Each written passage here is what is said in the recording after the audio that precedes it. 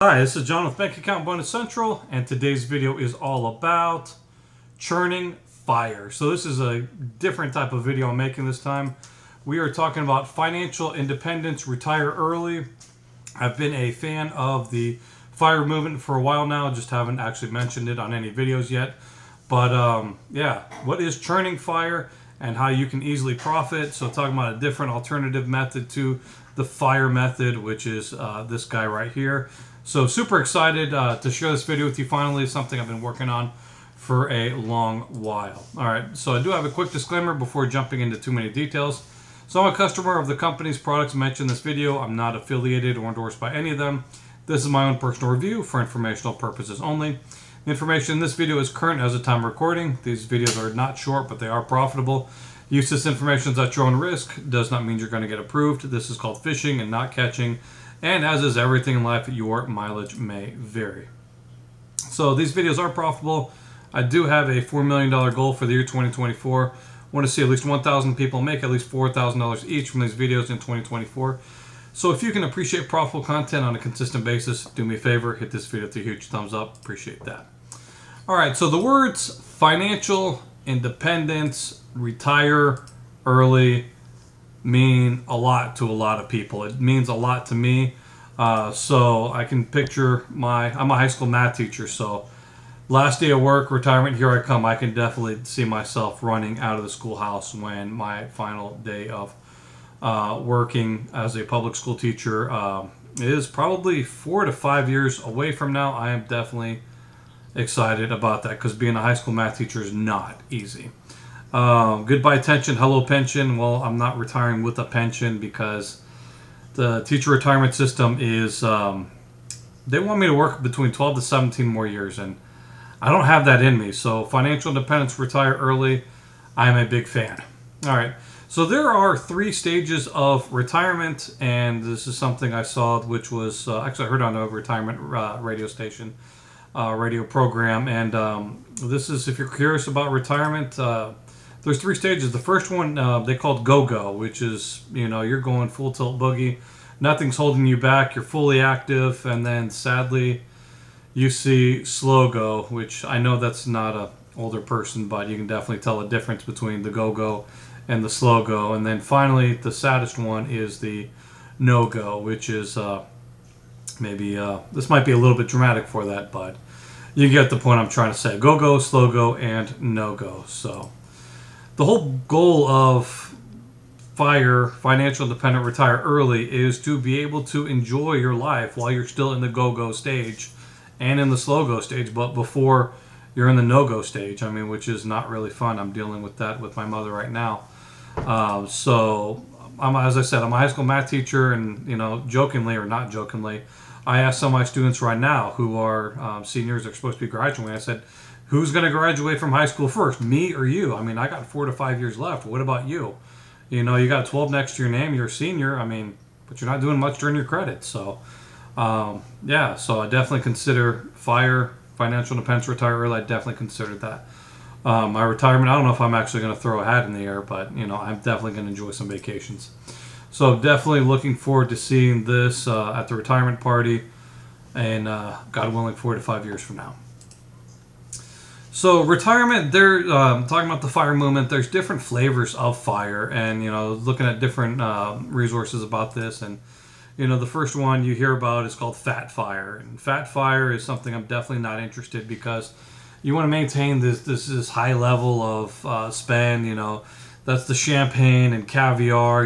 Make as much as you can so you can spend as much as you can. And I'm a high school math teacher. My wife is a stay-at-home mom. She does homeschooling for 2 teenage kids, and yeah, that's not appealing to me. The next one you hear about is lean FIRE, which also does not sound good to me on account of, how much can you cut back? Okay, well, I'm not really interested in that because, wife and 2 kids on one salary plus what I'm doing, making money off bank bonuses and YouTube and stuff like that. There's only so much you can cut back on. So this is, this is more for the people who are like single, and instead of buying a car, you're riding your bike to work, and stuff like that. yeah, that doesn't really appeal to me. Barista fire is where, you know, you retire from your main job, but you're still having to clock in somewhere else, and you're working at Starbucks for the insurance, for the health insurance or whatever. And once I'm retired, I'm done. I'm just doing my thing, and I have no desire to clock in for somebody else. So that's why I'm looking for Churning Fire, and wanted to teach about Churning Fire in this video. So what is Churning Fire? It is a different breed of what we're doing on this channel, and it's bank account bonus central fire. I mean, we're going to talk about Churning Fire. It's a different mindset than the other ones. It'll probably be most comparable to like the lean fire and barista fire, but you're doing something different because you're taking advantage of different opportunities with that. So the problem with retirement is most people, sadly, they just live paycheck to paycheck, and they don't save much, if anything. I mean, if you look at the savings rate in the United States, it's rather anemic, and people are trying to, you know, by the time you get to retirement, you're trying to see how many different ways you can save money. But if you don't save money when you're younger, it's going to be hard to live on a budget because you won't have much to live off of. I mean, there's two layers of, or there's two times in your life when you want to consider your money. The first one's your accumulation phase, is where you're collecting money and you're investing in, you're watching it grow. And then you have your second phase, which is distribution, where you're living off what you make. And, you know, you don't want to just be cutting up the same $20 bill or $100 bill. You know, you want to have something accumulated before you can have it distributed. So we're on a tight budget, and most people are not on a tight budget. And you may say, well, I don't like the word budget. Well, that's perfectly fine, because it's just a word. And, you know, a budget, I agree with 100% what Dave Ramsey says about budget. Budget is telling your money where to go instead of wondering where it went. And, you know, if you call into Dave Ramsey, and I love Dave Ramsey, I went through his program, debt-free, you know, house paid for, cars paid for, everything, schools paid for in my life. So I'm debt-free. And, you know, you wouldn't want Dave Ramsey to have this type of reaction to your plans in life. I mean, it's, you know, a budget is telling your money where to go instead of wondering where it went. And we still have plans and, you know, intentions with our budget. I mean, highly recommend The Richest Man in Babylon. It talks a lot about that. But one of the reasons why people don't save is because the media, they have one job: to make you discontent with what you have. I mean, as I said, I'm a high school math teacher, and ask kids how much they spend on their phone, and hey, I spent $800 or $1,000, and this is literally what it seems like. I mean, I got a Android spend $50 on, and it can basically do everything that that iPhone can, except for, you know, you send a message and you get a response that says emphasized, whatever you text. You know, people are too lazy to text back, but, you know, there's different things on Android you could say without actually responding with you typing the letters. So yeah, the goal of the media is to make you discontent with what you have. I mean, so we'll run with that. There's two parts to finances. You have your first part, which is your offense. That's your accumulation. It's how much money can you bring in. It's scoring points. And the interesting thing is, the kid hit the home run, but his score didn't go up. Anyway, you get what I'm trying to say. Is offense is scoring points. It's scoring money. It's bringing money in. Defense is preventing money from going out. You know, hey, I want to spend money. No, it's not within our budget. When I was studying to become a high school math teacher, it took me 3 tries and 900 hours to pass the content exam for becoming a high school math teacher. I mean, I'm not a math major. I'm a business major. And I took 2 math classes, statistics and pre-cal. I passed both of those with A's, but it was years after then I decided to be a math teacher. And you know, one of my goals, once I finally got my my contract to be a high school math teacher, said I want this $5,000 rifle. And no. Paying off our house, I had to say no, because we wanted to pay off the house. And you know, sometimes being an adult, having a budget means you got to say no. I definitely recommend everydollar.com. People watch all sorts of cat videos on YouTube, and this is the only one I think is actually funny and worth watching. So this cat knows what's up. Hey, you know, money's to be... There's 3 things you can do with money. You could spend it, and we all do a really good job at spending it. You can save it, which we don't do as good of a job, and you can give it away. If you only spend your money, you're going to be broke. If you only save your money, you're going to be greedy. So you got to give money away to, show yourself that you're not just the center of your own universe, and other people have. It helps you put a proper perspective on money. So finally, what is Churning Fire? Well, Churning Fire is, here's the cool logo. So yay. Churning Fire is taking advantage of outsized opportunities offered by banks, credit unions, credit cards, and other means to make a lot of money without much effort. Basically, it's being able to double and triple your efforts. I mean, it's Churning Fire is adding a new type of asset, and an asset's what you want in your life. It's something that makes you money while you sleep, but you want to add that to your portfolio of what brings you money. We can only work so many hours during a day or a week or a month, so you can only make so much money from your efforts at your job, and sadly, jobs are tiring. I mean, even Captain America here, after clocking in, it's like, here we go again. I mean, we all feel like that from time after time, and I definitely feel like that maybe too often as a high school math teacher. It's like, oh boy, here we go again. What is today going to have in store? I mean, last week we had the campus next to mine that my program is connected to. They had a lockdown because somebody was threatening kids with a knife. We had a kid last year, he overdosed on my hallway, and he wasn't wearing ID, so nobody had a clue who he was. I mean, what else do we have to, what surprises do we have? I'm asking you to understand that this guy does exist, and he loves giving away money to new customers. Bankers pay money for new customers. Not only do they pay it, they love paying people to become new customers. So understand that this is a really cool opportunity available for you out there.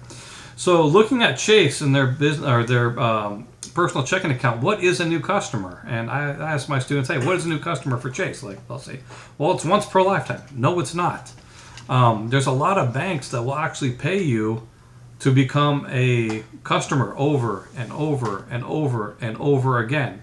A lot of people, they get lazy in regards to their banking because they think, okay, I switched my direct deposit to this place, I'm just going to stay with them forever. Well, a lot of banks, they don't pay you to be a loyal customer, they pay you to be a new customer over and over.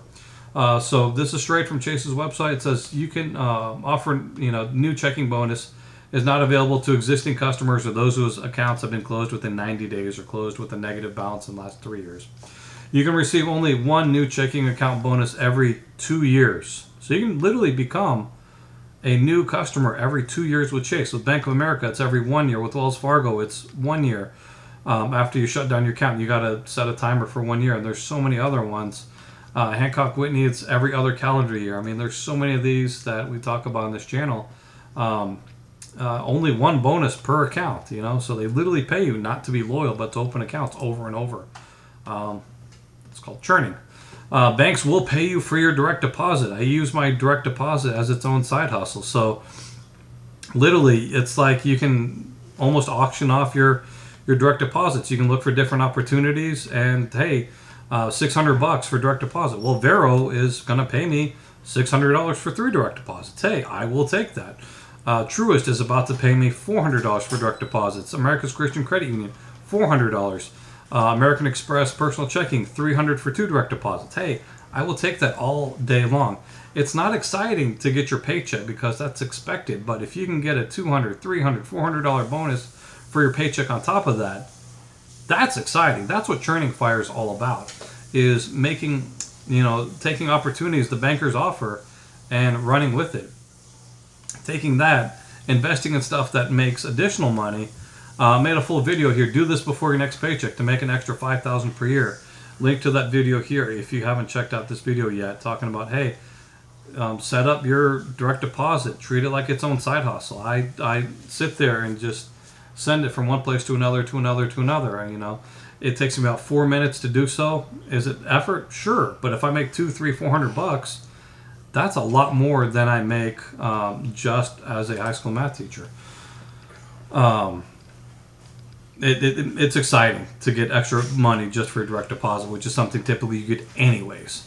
So credit cards, they offer huge sign-up bonuses for spending a certain amount of money on a certain amount of time. And one of my absolute favorite ones, the most profitable one, it's literally like money shooting out of an ATM, and it is fun to get, $750, $900, $1,000 for spending, which you don't even really have to spend. So I made a video all about this recently about U.S. Bank business checking bonus. You can open up a business checking account. You can use a credit card to fund $3,000 into that account. You can use a credit card for another $3,000 to fund a savings account. That's $6,000.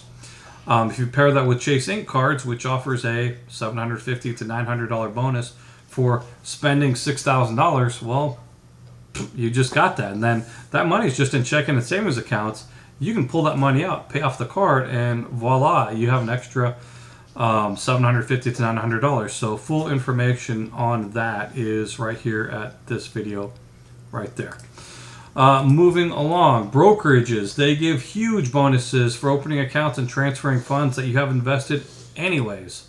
For example, Moomoo, they will pay you $405 to open an account using my referral link, and then basically they will give you 8.1% for not investing your money. It's literally, you'll make 8.1% to have your money in their sweep account, which is, I mean, 8.1%. That's a beautiful return.